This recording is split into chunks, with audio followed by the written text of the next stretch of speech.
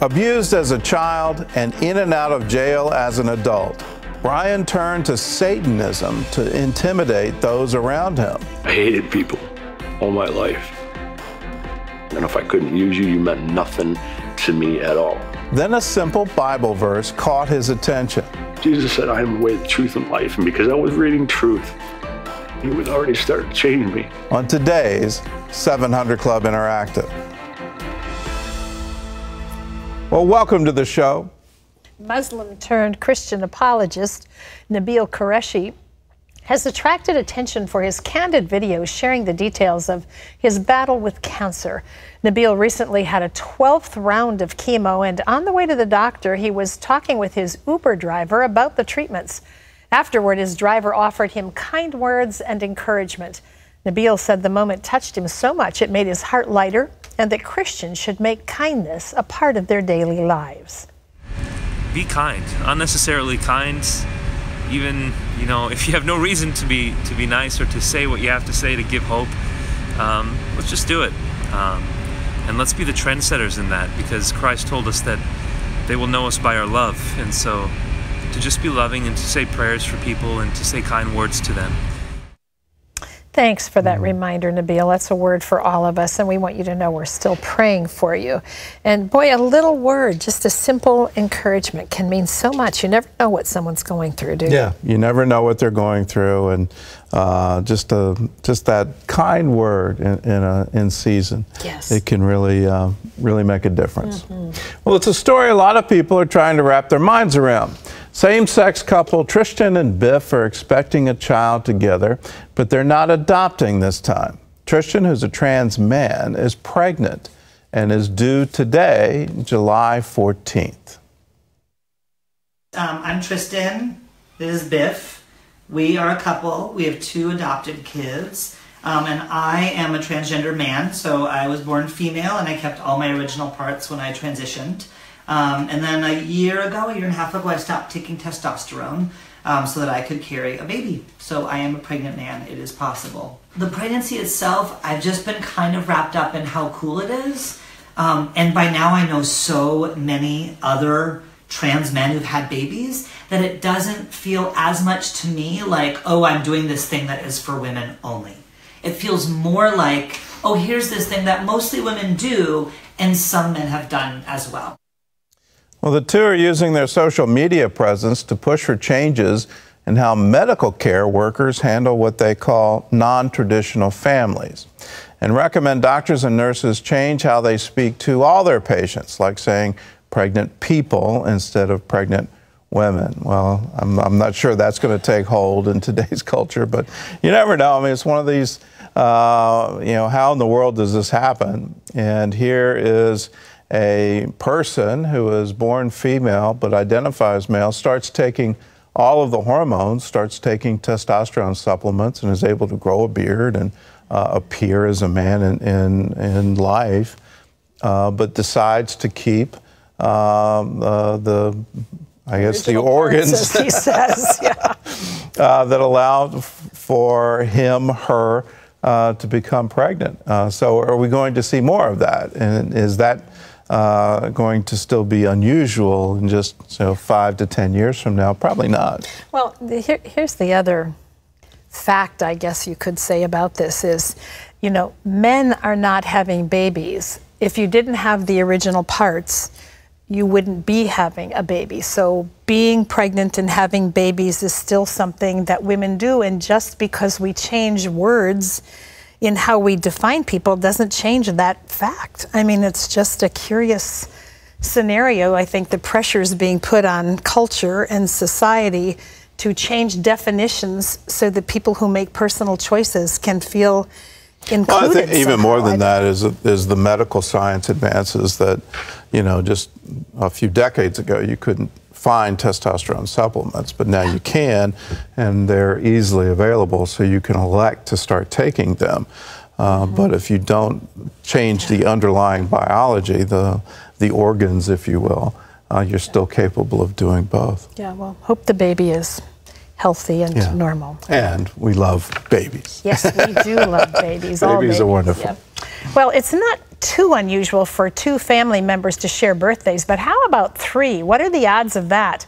The newest addition to the Littleton family arrived 3 weeks early on July 1st, but Bodan's family thinks he was right on time because he shares a birthday with his father, Connor, born on July 1st, 1990, and his great-grandfather, Jim Morissette, born July 1st, 1931. By the way, about those odds, they're about 33,374 to 1 to be exact. Well, there's a generational legacy, and you wonder what's going to happen to that baby. Yeah. There seems to be something significant here, and God works through the generations, and it's amazing to see how he does that. Well, new research is linking sleep problems with the brain disease that robs more than 5 million Americans of their memory and ability to think. Researchers have surveyed around 100 people at high risk of developing Alzheimer's who currently have normal thinking and memory abilities. Participants also provided a spinal fluid sample. Results show that people who reported having sleep problems had more biological markers for Alzheimer's disease in their spinal fluid than those who did not report sleep problems. However, it's possible this is a chicken and egg scenario. Doctors aren't sure what comes first, the Alzheimer's or the sleep problems, and complete results can be found online at the Journal of Neurology. And let me underline for you from my own personal experience, I went through some pretty severe sleep issues when I was averaging just 3.5 hours of sleep a night, and had to eliminate all caffeine from my diet, had to really look at regular exercise, but it worked a number on me. Yeah. And the biggest thing that happened was pretty rapid weight gain. And it's all because in our sleep, all kinds of wonderful things happen. That's where memories are formed. Short-term memories are formed in our sleep patterns. The brain literally repairs itself when we sleep. And a great bit of our metabolism happens in our sleep. So if you're not getting good sleep, and a lot of Americans aren't, we're a stressed out culture. So do yourself a favor, get rid of all the caffeine, find a way. You need at least 7 hours a night. It does wonders for your brain, wonders for your mood, wonders for your health. Get your proper sleep. He's much more fun to be around I now. am. I'm back to the old me. Exactly. Now if I can just lose the weight, it'll be great. Well, there isn't a person watching us right now who hasn't been touched in some way by cancer. But now, as Lori Johnson tells us, a new cancer drug is providing hope to people who are suffering from this dreaded disease. Scientists at Raphael Pharmaceuticals believe their new drug, CPI-613, is a breakthrough for people suffering from some of the most devastating types of cancer, such as pancreatic, lymphoma, and lung. This is a vial of CPI-613. It's administered to cancer patients intravenously in a hospital. Each infusion lasts up to 2 hours. Cancer cells have different nutritional needs than healthy cells. CPI-613 targets cancer metabolism, which is a relatively new way of treating the disease. I think at Raphael, we're really on the cusp of some very exciting times ahead in the field of oncology. CPI-613 has performed very well in clinical trials and could be on the market as soon as next year. But people who need it right now might qualify for what's called compassionate use. So we currently do not charge for compassionate use. We actually believe in helping, and so we currently give our drug without charging anything for compassionate use. CPI-613 reportedly has fewer side effects than other cancer drugs. Lori Johnson, CBN News. Wow, I hope that's a major breakthrough. It would be wonderful. It would be absolutely wonderful. It's something we've long dreamed of, a cure for cancer. And if you can starve those cancer cells by depriving them of all of their nutrition, what a wonderful thing. What a wonderful breakthrough. Well, if you missed it earlier this week, you can watch the interview with Raphael Pharmaceuticals' Dr. Robert Shore and Howard Jonas on cbnnews.com. And it's wonderful that one of them is a rabbi. Yeah. Well, up next, an inmate who wanted to be feared, so he became a Satanist. I loved that people were scared of me. And boy, that really fed that ego. But there was one person who wasn't afraid of him. Find out who it was and how she changed his life up next.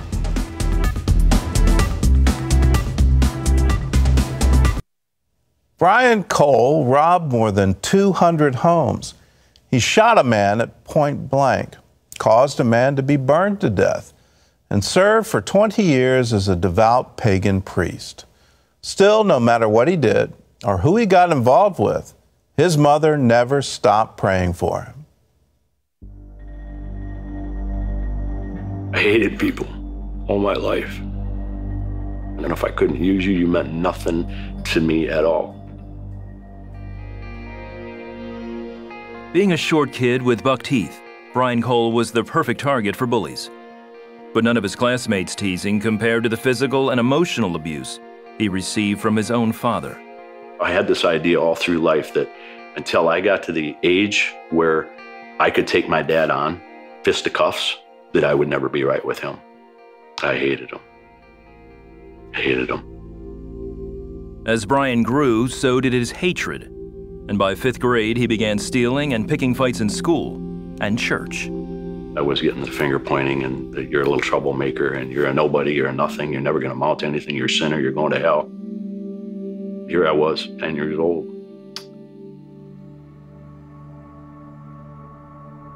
And I didn't want to be at home.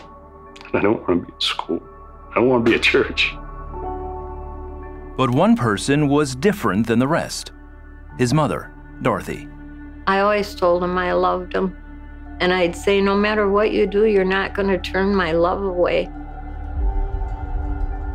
Then Brian met some older kids from the neighboring high school. They offered him a cigarette and friendship. He accepted both gladly. They stuck up for me. So now the tables got turned. And I remember realizing that and saying to myself, now it's my turn. Emboldened by his new friends, Brian became what he hated most. And pretty soon, everybody knew his name. I was a big-time drug addict and selling marijuana. I was selling pornography in schools, breaking into churches and stealing their sound equipment and trashing the place. I loved it. I loved that people looked up to me. I loved that people were scared of me, and I was the man. When Brian was 14, his father turned him in for dealing pot. For the next 4 years, he was shuffled around group homes, treatment centers, and psych wards while continuing to sell drugs and steal. Still, his mother refused to give up on him. I tried my best. It was just one thing after another. It was hard. I was happy where I was at, and he couldn't change me. The drugs were my life. At 18, Brian aged out of the system and his parents divorced. Shortly after, a sting operation landed him in jail. He was charged with burglarizing 250 homes and sentenced to 10 years in prison. While in maximum security, Brian took up a new hobby he believed would further his reputation: Satanism. By then, I was already heavy into the speeders, heavy into LSD. Seeing the fear in people's eyes, knowing what I was involved with, even the guards, boy, that really fed that ego. Then, shortly after his release in 1994, Brian's new girlfriend cheated on him with her soon-to-be ex-husband. Brian, in turn, broke into the man's home and shot him point blank. The man survived, and a tip led to Brian's arrest. That tip came from his mother. Of course, I blame my mom. You're gonna do me like that? At that point, I decided there's nothing more I could do for him. I had to pray for him. That's the only thing that would bring me through. After serving 12 years, Brian was a free man. He reconnected with an old friend and customer and turned him on to a new addiction, meth. One night, after going on a 6-day binge, his friend passed out on a mattress next to a heat register. It caught fire, and he burned to death. A year later, Brian was once again behind bars. I was in my 40s, and I just didn't want to live anymore. I knew I was responsible.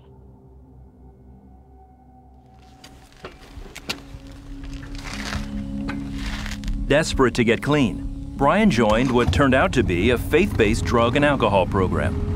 I found out you had to have a Bible in order to do the homework. And I'm like, oh man. It was all fill in the blanks from Scripture. So as I'm filling in the blanks, I saw this verse, Psalm 51:7, and it says, purge me with hyssop, and I shall be clean, wash me, and I shall be whiter than snow. And it blew me away because it was word for word part of the cleansing rituals in the occult. Like, what is this doing here? And that's when it went from just filling in the blanks to now I'm reading some stuff. The Lord said, you shall know the truth, and the truth shall set you free. Jesus said, I am the way, the truth, and life. And because I was reading truth, it was already starting to change me. Instead of me filling in the blanks now, the gospel was filling in mine. A few weeks later, he was given a new assignment: write to someone who had been hurt by his addictions. Brian wrote his mother, and she responded with a 13-page letter. I didn't even get past a page and a half. And I wept. I realized that all my life, I had hurt my mom up to the point where she wanted to just die. But it was at that moment Brian realized he had never been unloved. She told me that she had been praying for me ever since I got lost. It blew me away. It blew me away that for 33 years my mom never gave up on me. That's real love. That's the love of Christ. As much as Brian wanted God's love, one thing kept holding him back. How could God forgive me for the things I said and did against him personally? The old chaplain at the jail, I told him about that, and he said, you been reading your Bible? I said, yes, sir. And he said, you read that part about as far as the east is from the west? And I said, yeah. And he goes, do you think God can forgive or forget? And I said, no, sir. And he goes, he chooses to. And that's what it took. And on January 22nd, 2009, I got on my knees and I said, I'm all in. Your Lord, use me. Well, I never in the world thought I'd see this miracle in my life. So there is a Lord. Brian renounced Satanism, and over the next 18 months learned to forgive and be forgiven. And by his release in 2010, there was only one person left he needed to make peace with. I went to my dad shortly after I was released, and I said, I hope you can forgive me. Shortly after that, I was over at his place one day, and he said, you know what, Ryan? I love you, and I'm proud of you. And I had not heard those two words all my life. Brian, who's now a husband, father, and pastor, has a new purpose: to share God's love and forgiveness with others. I want to be a picture of hope for anybody, especially those involved in crimes and ex-convicts and the hurting, the manipulated, those coming out of drugs. Because I want them to have the same thing I got. I want to show them Jesus. I want to show you Jesus. I want to show you the salvation that I've found, the joy, the peace, the new life.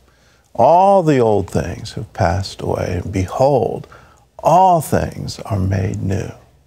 What did it take for Brian? Well, it took opening the Bible, and there a very unusual verse, purge me with hyssop. And he says, that's what I used to do in the rituals. And here the Bible is talking about purity, a purity that can come not from some ceremony, but from a living God who can cleanse you, who can literally remake you, regenerate you from your innermost being.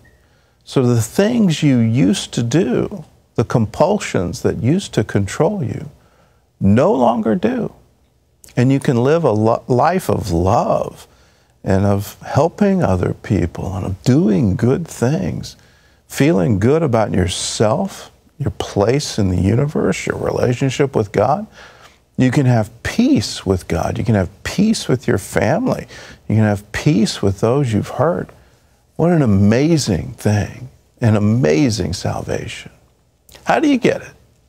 Well, you have to do the same thing that Brian did. First, he said, I want to change. I want to turn my life around. And he started going through what looks like a 12-step process. And he surrendered. And then there was homework involved in that. Part of that homework required him to start reading the Bible. Read the Word of God. Let it get deep within you. And then that verse that was quickened to him, that caused him to say, I want this. I want to try this. And so he prayed, Jesus, will you help me? Will you cleanse me? Will you purge me? Will you make me new? And if you'll do that, you'll do the same thing. The same result will happen to you. God's no respecter of persons. What He's done for others, He will do for you. Now, if you need help with this prayer, we're here for you. All you have to do is pick up the phone and call us. It's toll-free, 1-800-700-7000. We're not here to condemn you. We're not here to judge you. We're here to tell you there's a God who loves you and can change you from the inside. So if you want to pray that prayer, call us, 1-800-700-7000. Terry? I want to encourage you to stay with us because after this break, we're going to pray for your needs. We'll be right back. Well, welcome back to 700 Club Interactive.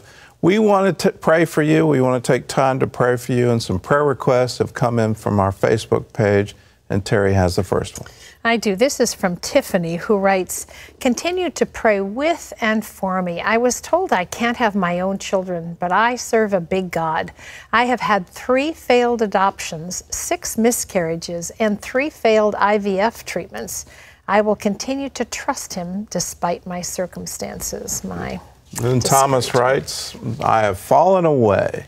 Please pray for me. I'm back in a dark hole and feel stuck. Please pray that God will give me a new spirit and a new heart. I feel lost again. And then Brandon writes, please pray for me. I was molested when I was 10 years old. I feel like I'll never get married or have a family or be what God wants me to be. Join with us. Don't just watch us pray, but join with us. Let's create a great circle of prayer and realize there is a God who answers prayer, who wants to watch over us, provide for our every need. The Lord is my shepherd, I shall not want. Let's pray. Lord, we just lift Tiffany to you right now, and as she has cried out, just as Hannah cried out for a child, give her her request. And so we pray over Tiffany. Now we speak directly to her womb, to her ovaries, and give her the power to create life. Give her her heart's desire, Lord God. And we dedicate this child to you and to your service. Hear her cry. Answer it now. Now for Thomas, who has fallen away, Lord God. We just ask for him that you would restore to him the joy of salvation, that he would know that you are able to receive him again, and that the story of the prodigal is just for him. You forgive 7 times 70 and just restore light and joy. Take him out of that dark pit, Lord God. Take him out and show him the light. And now for Brandon, the one who was molested and is doubting his future. Can he have a family? Can he get past this trauma? Lord God Almighty, heal. Heal his heart. Heal his spirit. Give him a new mind and a new relationship with you. Let him know that you're able to conquer everything. And what the enemy meant for evil, you're able to transform. So transform him now. Renew a right spirit, a right mind, a right outlook. Let him know that you believe in his future. Thank you. Do it, Lord. And now for those who are watching, let your grace, let your peace, let your love just flow over them and be all around them and in them, behind them, before them, above them, below them, in their innermost heart, Lord God. Let your peace break out and multiply and increase. Let them know that you are their shepherd and they will never want. You will always watch over them. You'll never leave them. You'll never forsake them.